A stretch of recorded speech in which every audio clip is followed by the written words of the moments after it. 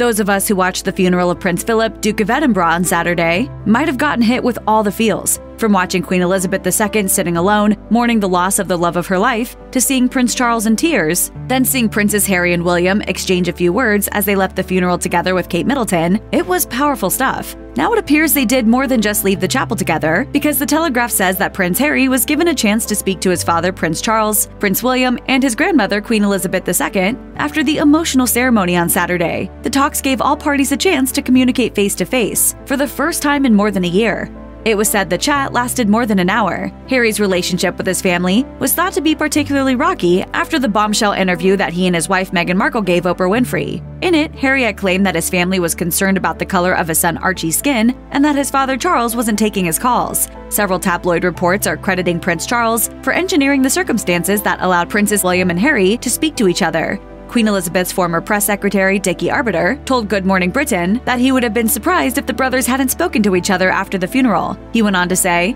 "It was probably Charles' initiative sending the cars away so that everybody could walk 200 meters back to the castle as a good icebreaker." Arbiter also said that it took Kate Middleton, the Duchess of Cambridge, to set it up so the brothers would have a chance to speak. He explained, "Harry went to speak to her and she kind of stepped sideways to allow the two brothers to talk together." While the optics were powerful, the Daily Mail's Richard Kay quoted one royal figure as saying, "Make no mistake, this was as much for the benefit of the cameras as anything substantial. Don't read too much into it. Baby steps, maybe." Royal commentators like former Prime Minister John Major had voiced their hopes that the princes would take the opportunity to use the funeral as a way of ending the rift between them. Major, who was appointed the boys' guardian after the death of Princess Diana, had told the BBC, "The friction that we are told has arisen is a friction better ended as speedily as possible. They shared emotion. They shared grief at the present time because of the death of their grandfather. I think this is an ideal opportunity." Another royal commentator, who chose to remain anonymous, told The Sun, "It's early days, but you'd hope this is exactly the first step Philip would have wished for. It is not known what was said behind closed doors and when the cameras were turned off, but it's unfathomable to think Megxit and Oprah did not come up."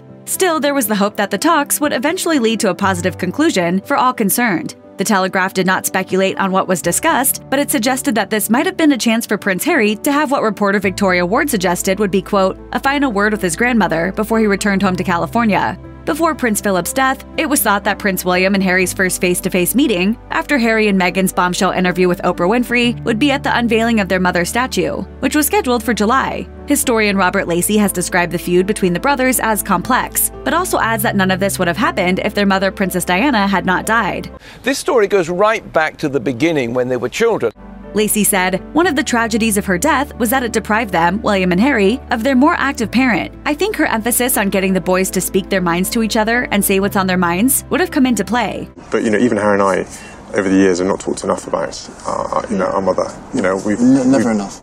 Here's hoping these are merely the first steps in repairing the fractured relationship between William and Harry.